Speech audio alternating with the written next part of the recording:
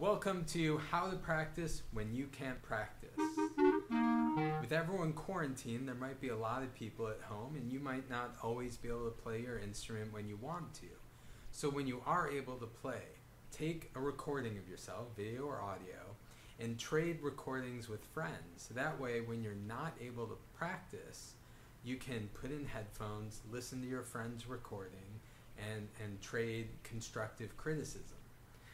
Thankfully, I'm married to a clarinetist, so I get that really helpful constructive criticism right here at home. Have you ever tried not playing clarinet? All right, very helpful. Thank you.